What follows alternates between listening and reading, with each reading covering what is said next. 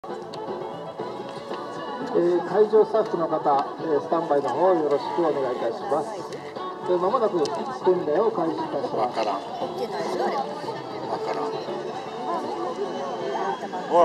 れでは器具の方、エンジンスタート始まります。訓練を開始いたします。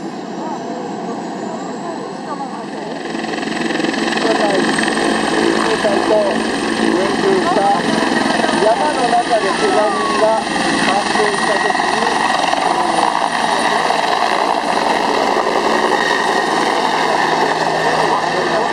発生したことを想定して、今、笠岡消防の救助工作車という人命を助ける専門の機材をいっぱい積んだ消防車が出動しました。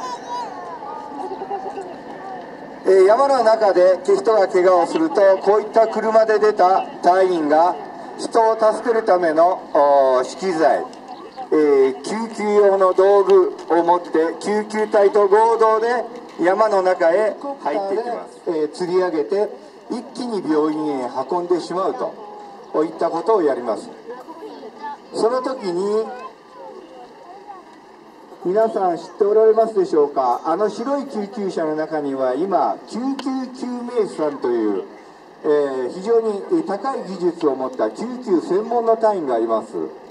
その隊員をヘリコプターの中へ患者さんと一緒に入ってもらって、ヘリコプターで運ぶ間、患者さんの看病をしてもらう。了解しました。それでは岡山のヘリ1、山頂に向けて、これより集中を開始していきます。どうぞ。はい、今の無線は、山の頂上付近に患者さんを運びました。ヘリコプター、そろそろ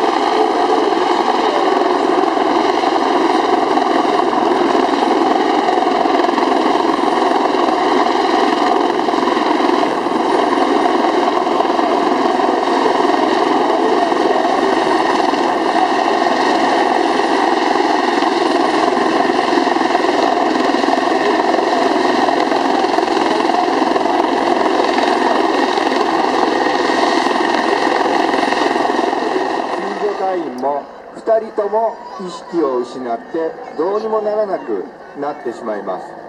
そのために誘導ロープという、皆さんから多分見えると思うんですけれども、細いロープ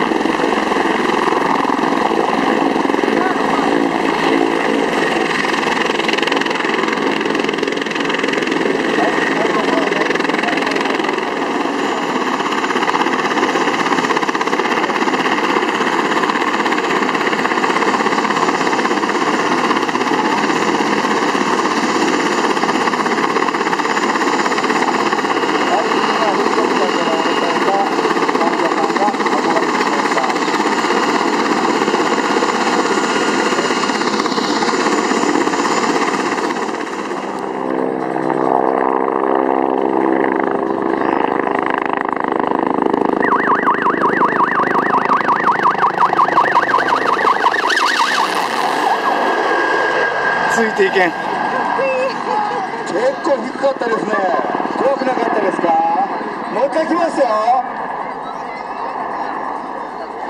頭ごっつんしないから大丈夫かな？よく見といてね。もう一回来るよ。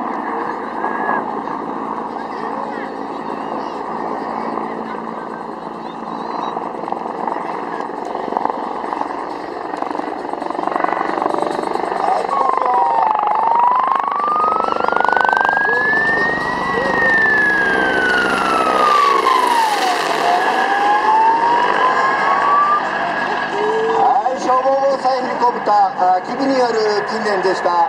機微はこれで、一旦着陸して、後で皆さんにヘリコプター見てもらいます。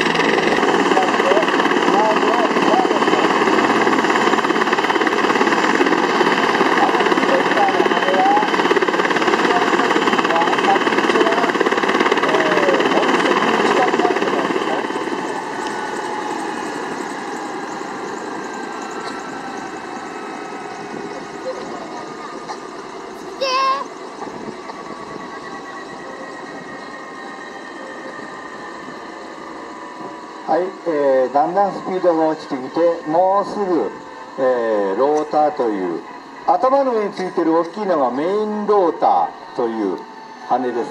あれでヘリコプターを浮かしています。